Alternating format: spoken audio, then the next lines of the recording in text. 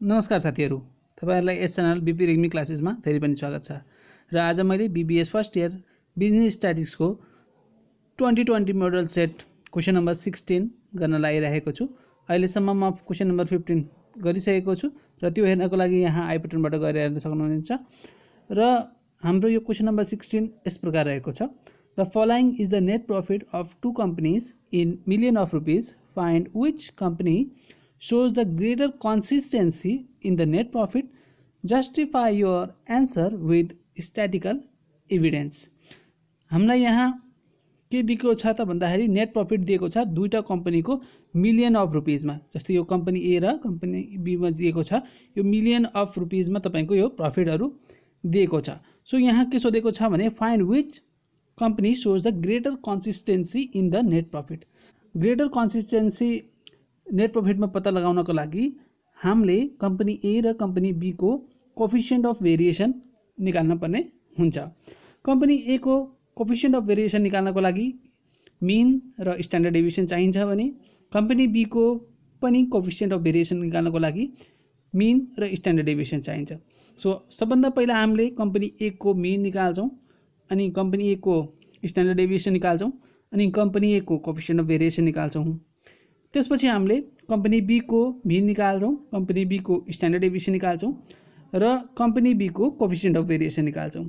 र कंपनी ए र company be को कोएफिशिएंट अफ वेरिएशन निकालिसकेपछि जसको कोएफिशिएंट अफ वेरिएशन जुन कंपनी को थोरै हुन्छ त्यही कंपनी चाहिँ हामीले के मान्छौं ग्रेटर कन्सिस्टेन्ट हामीले मान्छौं। ओके, फेरि भनिदिन्छु, जुन कंपनी को सीबी थोरै हुन्छ त्यही कंपनी मोर कन्सिस्टेन्स या ग्रेटर कन्सिस्टेन्सी भएको कंपनी हुन्छ। ओके, सो सबभन्दा पहिला यो जुन दिएको छ यो हाम्रो कंपनी ए र कंपनी बी यो इन्डिभिजुअल सिरिजमा दिएको छ। सो हामीले यहाँ x1 र x2 हामीले यसलाई मान्न सक्छौं र x1 स्क्वायर र x2 र x2 स्क्वायर गरेर गर्छौं। यहाँ हेर्नुस्, सो यहाँ हेर्नुस् calculation of coefficient of variation net profit of company A and company be.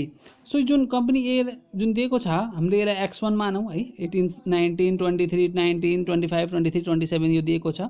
सबै जोडौं समेसन x1 154 भयो। अनि यो जुन कंपनी बी दिएको छ यसलाई हामीले x2 मान्दियौ। ओके, यो कंपनी बी लाई हामीले x2 मान्दियौ। सो यो सबै लेख्यो हामीले सारियो है, सबै सारियो भ्यालु सबै सारिसकेपछि समेसन x2 तपाईको आयो 154। त्यस्तै गरी अब हामीले के गरौं त भन्दाखेरि x1 को स्क्वायर गरौं है, यो भ्यालु को स्क्वायर x1 को स्क्वायर गरौं है।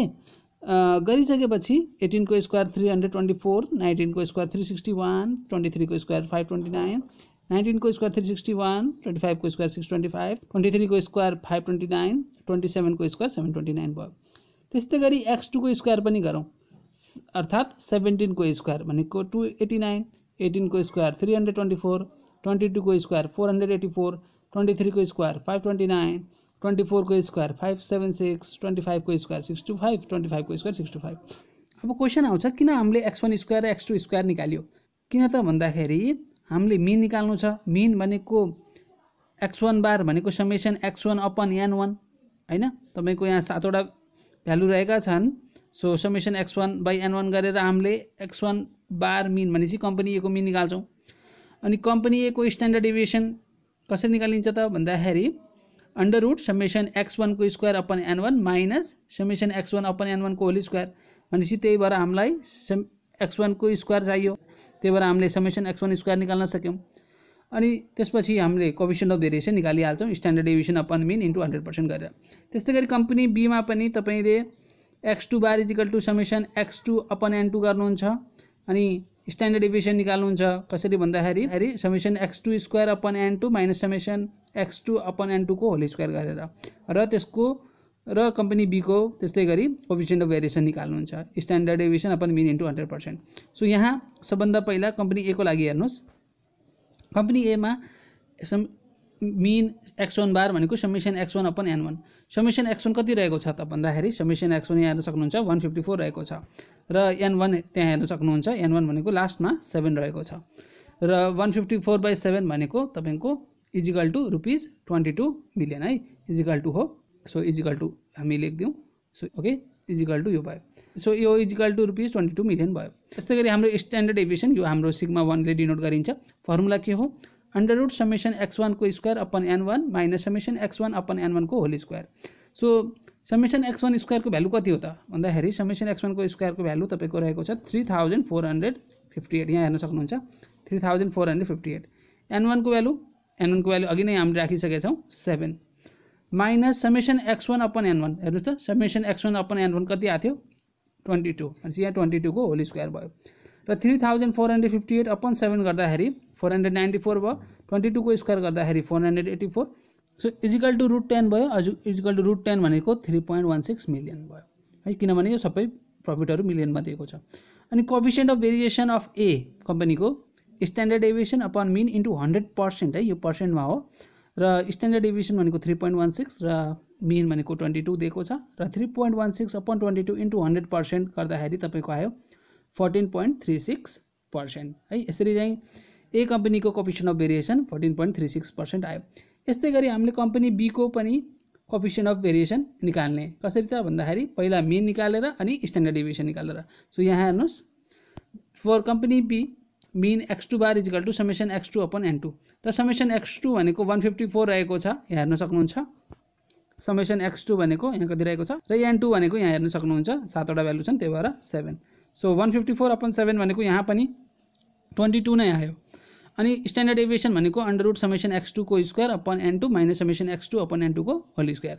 समेसन x2 को स्क्वायर भनेको कति छ त भन्दाखेरि यहाँ हेर्न सक्नुहुन्छ समेसन x2 को स्क्वायर भनेको 3452। लास्ट सबभन्दा लास्टमा हेर्नुस् है 3452 आएको छ। सो 3452 अपन n2 भनेको 7 समेसन x2 अपन n2 भनेको यहाँ हेर्न सक्नुहुन्छ 22 छ। सो यहाँ 22 राख्यौं। 3452 अपन 7 गर्दाखेरि 493.1429 हुन्छ। 22 को स्क्वायर 484 सल्भ गर्दाखेरि तपाईको आउँछ 3.02 मिलियन। र coefficient of variation of be company भन्दाखेरि standard deviation upon mean into 100% है, पर्सेन्टमा लेख्नु होला। स्ट्यान्डर्ड डेभिएसन भनेको हाम्रो 3.02 मिन भनेको 22 इन्टु 100% गर्दाखेरि हाम्रो आयो 13.73%। यहाँ हेर्नुस् त ए कम्पनीको सीबी कति आथ्यो 14.36 र बी कम्पनीको सीबी कति आथ्यो 13.73। भनेपछि कसको थोरै छ त भन्दाखेरि बी कम्पनीको सीबी थोरै छ। बी कम्पनीको सीबी थोरै छ भने त्यही कम्पनी बढी कन्सिस्टेन्ट हुन्छ है त। सो यहाँ हेर्न सक्नुहुन्छ CB of A equal to 14.36% is greater than the CB of be equal to 13.373%। Okay हैन, ए कम्पनीको सीबी बी कम्पनीको सीबी भन्दा बढी छ भने के हुन्छ त बी कम्पनीले बढी कन्सिस्टेन्सी देखाउँछ है। सो त्यही लेखेको छ the company be shows greater consistency in the net profit. जुन कम्पनीको सीबी थोरै हुन्छ त्यही नै बढी कन्सिस्टेन्ट हुन्छ। यहाँ कम्पनी बी को सीबी थोरै थियो, त्यही भएर यो कम्पनीले ग्रेटर कन्सिस्टेन्सी देखायो है त। सो यो हाम्रो सल्युसन भयो र यो अन्तिमसम्म यो भिडियो हेर्नुभयो त्यसको लागि धेरै धेरै धन्यवाद। Thank you very much.